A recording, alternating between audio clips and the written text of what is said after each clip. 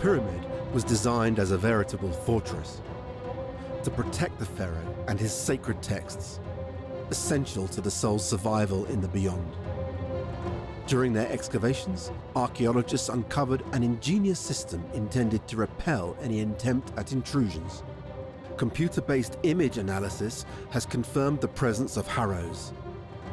A harrow is a dam system, often made of hard stone like granite.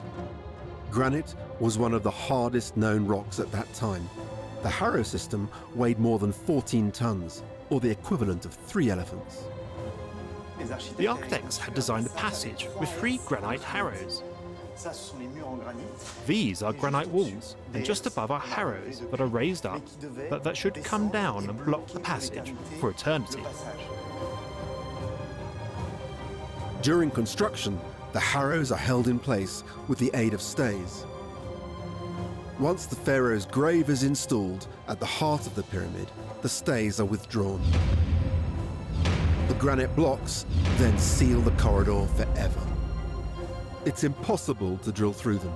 Yet the harrows didn't halt the progress of looters, the ones responsible for the destruction of the texts. Obviously, the thieves couldn't care less and went through the limestone walls from the outside. They made a detour around these granite walls.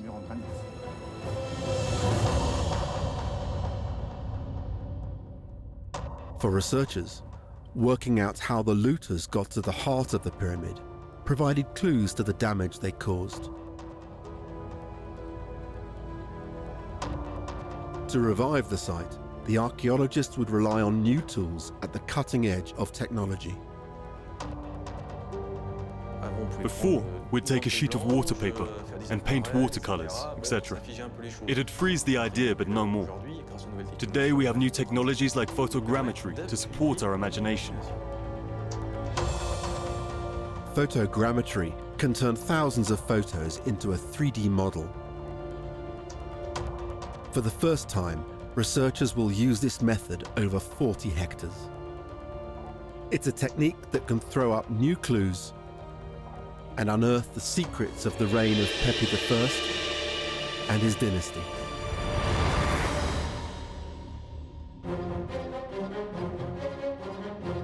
The surface that the archaeologists wish to model in 3D is gigantic. The only way to cover such an expanse is to take a step backwards and upwards, up to more than 300 meters altitude to finally take in the whole of the site. The researchers called upon an archaeologist specialized in photogrammetric reconstruction, along with a drone pilot.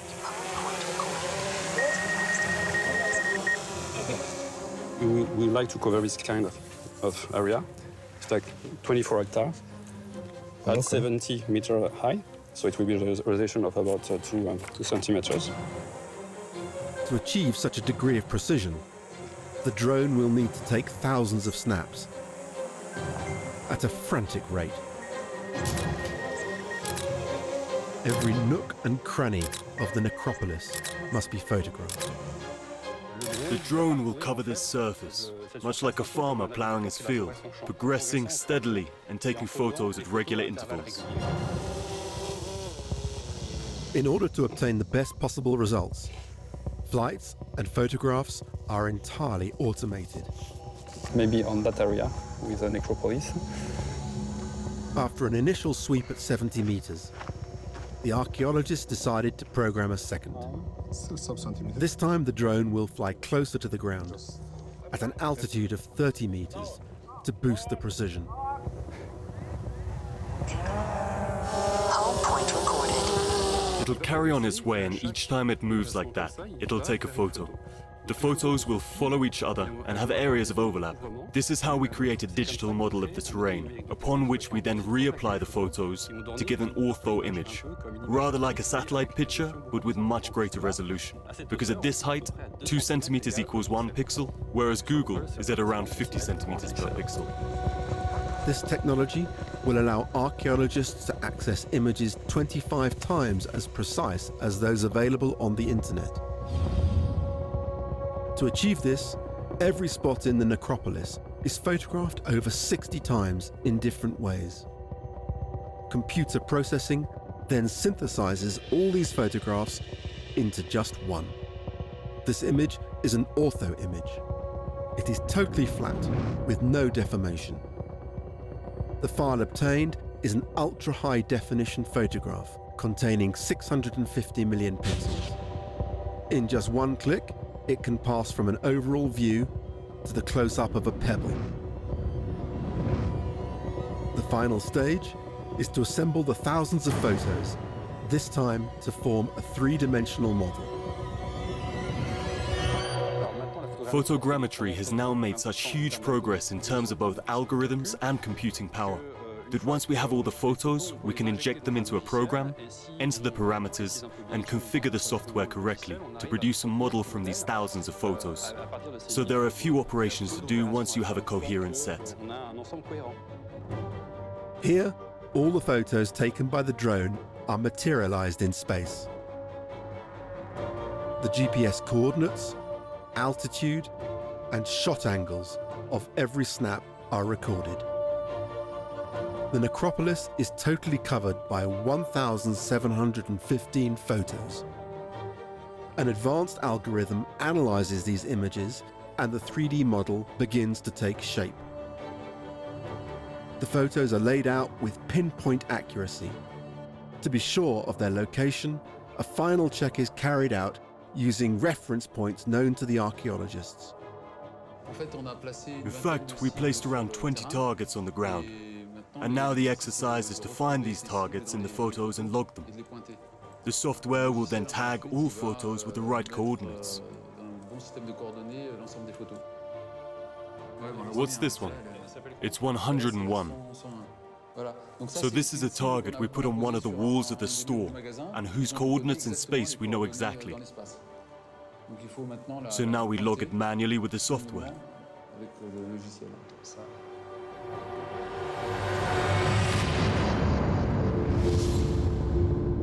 Finally, the 3D model of the necropolis of Pepi I is taking shape. This modeling is a precious tool for archaeologists, as they can now see the site from their computer in a completely new way. They can inspect every nook and cranny, take measurements, and establish new theories about the history of the necropolis.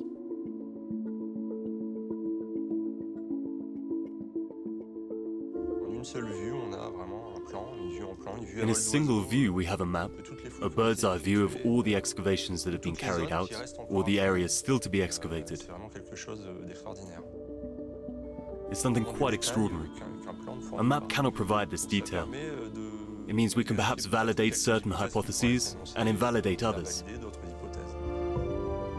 The three-dimensional modeling of the necropolis allows us to take measurements in just seconds, an operation that would take hours on the ground. With the help of this precious data, it will soon be possible to redraw the necropolis in its original splendor, but also to create the digital model of humanity's largest collection of religious texts.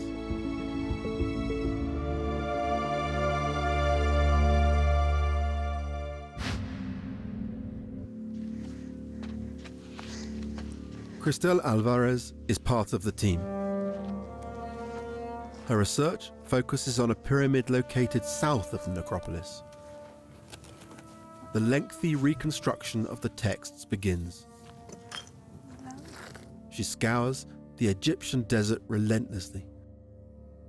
The slightest fragment, however small, may be a key to understanding the sacred texts. Each stone is turned, analyzed. Back-breaking work under a blazing sun. You can pass a spot and not notice that there's a text, because everything depends on the light. But early in the morning, when the light is low-angled, the texts suddenly spring out. We can see a fragment that later we might miss under a strong light, like there is now. After a few hours of searching, 3 fragments appear. they will join the 576 elements already collected by the Egyptologist. These few square centimeters are a precious testimony of ancient Egypt. There could be a line from one of the columns, a bit of a sign. Maybe we'll find another piece that we can complete in the corner. And sometimes we may be surprised in one way or another. These fragments will eventually be returned to their original place. To achieve this, a meticulous classification process must take place. Work that the Egyptologists carry out in a secret place, a veritable fortress, within which is part of humanity's oldest corpus of texts. We were granted exceptional access. This bank vault of history is referred to by archaeologists as the store. Here, every priceless fragment is ordered, classified, and documented. It's like our archeological treasure. This is where most of the work is actually done for the mission. It's watched over by police, by guards. Nobody is supposed to know where it is or have access. Among all these stones, 1,600 fragments come from a burial chamber to the west of Pepi I's pyramid. Though the vestiges are quite visible today, they were previously buried under 5 meters of sand.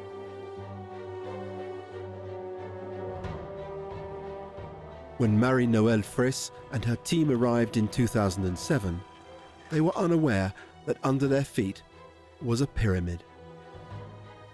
Little by little, an impressive number of fragments have resurfaced. At the time, we gathered maybe 200 or 300 pieces, which was quite a lot. We were all pretty excited at the thought of finding a new one. And as we progressed in the study of these pieces, we ended up finding the name of the queen.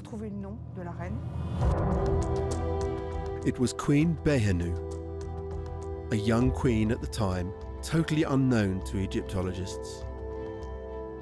To find out more, the team organized a dig.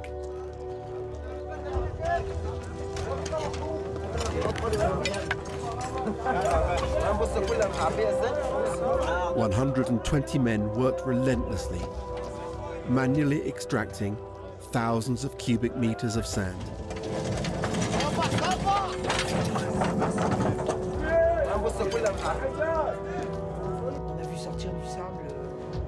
We saw a small piece of wall emerge from the sand, just the top. The rest was buried in the sand. That was good, as it showed us there were texts here, that we'd find walls still in good shape, still legible. The painting was impeccable.